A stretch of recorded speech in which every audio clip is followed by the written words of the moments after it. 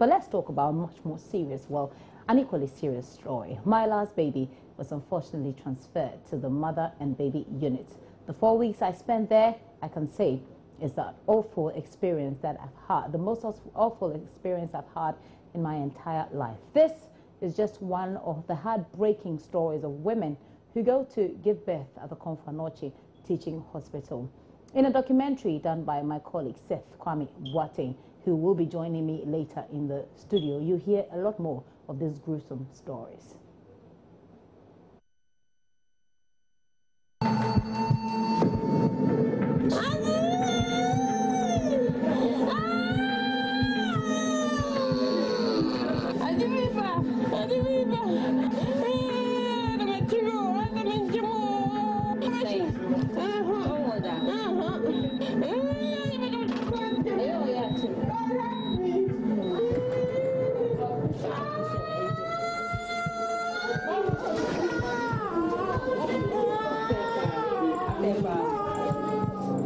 Last year, 2016, we had 91 women dying as a result of pregnancy and complications in Komfo Anokye. This unit is highly congested. It was originally built to accommodate about 60 babies, but now between 100 and 120 sick babies are kept in this unit on a daily basis. So right now we have way exploded beyond what we can possibly take. And as you can see the mothers sitting very uncomfortably, all squeezed up together. And this is not even all the mothers. There's still another group out there waiting to come and feed. Another group waiting to come? Yeah. So they run shifts, something like that? Shifts sometimes, because the benches are not enough for them. Yeah. So they're going to be here for how many minutes? Well, they will... there are basically two groups of mothers. Some, the premature babies are doing 2-hourly feeding. So they come every 2 hours, feed their babies for as long as it takes. And for a premature baby, it can take up to 1 hour or more. And then the bigger ones come every 3 hours. So, you know, as soon as they finish feeding their babies, in the next 20, 30 minutes, they will go, and then the other group will come.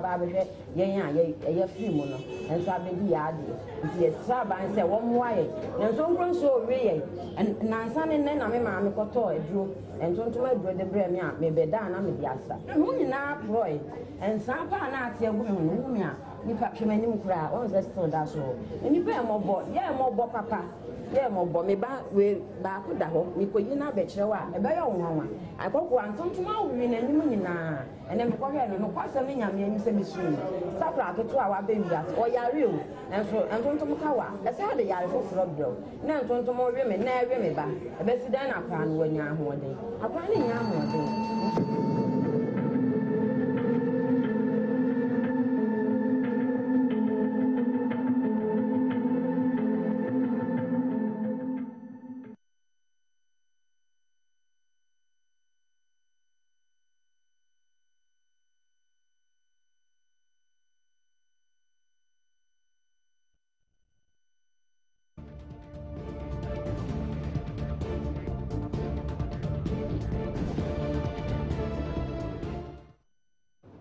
That is a gruesome story, as I said, but there's a lot more in the documentary that we're going to air on Monday. Seth Kwame Boateng is with me in the studio. He'll tell us about Special Assignment. What is it about? What is it supposed to achieve?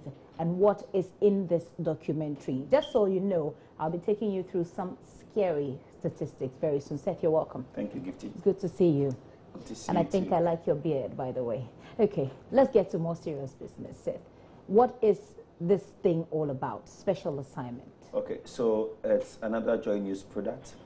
It's different from the Hotline documentaries we have been running for years now. This one is a detailed investigative documentary that we are starting to heap pressure on those in charge, the powers that be, to act on specific cases. So we are starting with this because there is a problem. The problem was envisaged 43 years ago, and nobody is willing to help us solve that problem.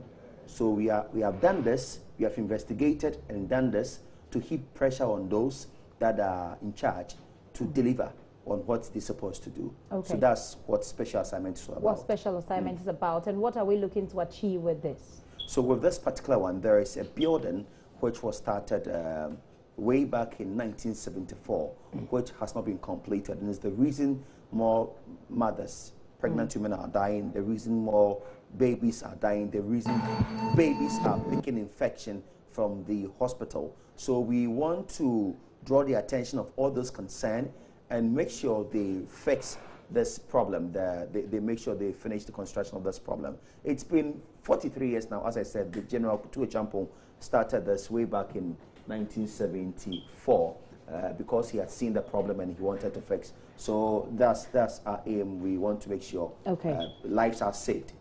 Right. Let's go into the documentary. What's in it? So the documentary, I talk about how women would have to, pregnant women would have to join queue to deliver.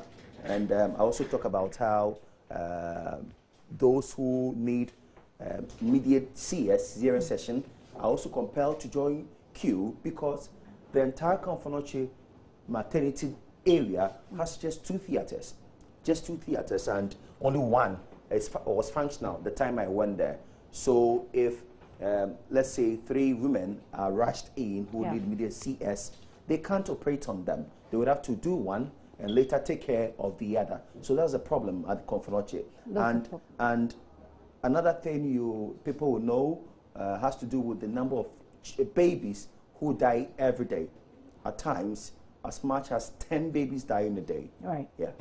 And that's very worrying. Like I said, this is a story that we'll be giving you statistics on so we can paint the picture of how dire the situation is. Seth is still here with me, but like I promised you, we're going to give you some statistics as to what exactly is happening at the Komfo Anokye Teaching Hospital. Well, let's start with the last 5 years. What has happened in the last 5 years? So we're looking at maternal and child deaths that has happened in Komfo Anokye Teaching Hospital. So right in 2012, we had 152 mothers dying. And sometimes it sounds like a statistic. It sounds like a figure. It's just a figure. But imagine, consider your mother, your sister, your wife could be in that number. So we're looking at 2012, 152 women who could be your mother, your sister, your wife. In 2013, the figure goes down from 152 and it gets to 126. But it doesn't really change because in 2014, you still have a number of 108, which is still in the same region. It's still in the 100 regions. In 2015, we still remain with 100 because it's just about 2 on top of 100, which is just about 6 difference. If you look at 2016, we go down further and then we have 91 total. 579 women. So in the last 5 years, in Kumasi or in the Ashanti region alone, 579 women, mothers, someone who could be your wife, your sister, your daughter, have died just going to give life. This is what has happened. Now, let's look at a little bit of analysis. Now, the doctors there say you will see the gradual decrease in the number of mothers who have died. So there's a gradual decrease in the number of mothers who have died at delivery. But you cannot say for sure that these people did not die because there's any improvement in the facilities or that there's any improvement in how the deliveries are done there. Now, let's move forward and look at the explanations that are being given. Okay, so if you look at the change, well, let's look at the deliveries basically before we can begin to talk about the reasons that the doctors are giving, and even that it's a conjecture. So the explanation that they're giving, we'll go into that, but look at the deliveries. In 2012, there was 12,000 deliveries. So in 2012, 12,000 children came into this ward in the Ashanti region. In 2013, 11,188. In 2014, it's 1,031. In 2015, it's 9,653. And in 2016, it's 8,884. So you notice the decrease in the number of deliveries and then the decrease in the number of maternal deaths. But this is the explanation that doctors there give. They say that these are possible causes, and at this point, it is still a conjecture because they cannot be sure about that said. So the reason they gave is that some women perhaps are delivering outside Komfo Anokye Teaching Hospital. Others are perhaps reverting to the district, private or maternity homes. The other reason they gave is that, well, perhaps women are using more condoms. Well, men are using, well, yeah, it's all in the group, right? Okay, so perhaps the men are using condoms, the women are using condoms, or they are on some kind of family planning system. So perhaps there is some kind of contraceptive usage that is causing the numbers to decrease. And this, at this point, I must say, it is still a conjecture. Seth, I would like to take a quick review from you on this before we get into the number of children who have died and the number of children who continue to die on a daily basis. Seth, before we go into child, let's talk a review on what happened, what we've just explained. Okay, so one of the doctors, Professor Balfour, told me that it's not as if the situation has improved. For which reason the numbers are decreasing. Right. Yeah, he explained. And when you go to the place, what is happening, the reason we have these numbers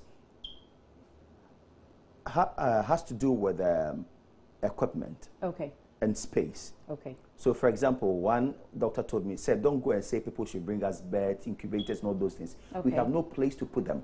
Listen, we have no place to put them. What we need is space.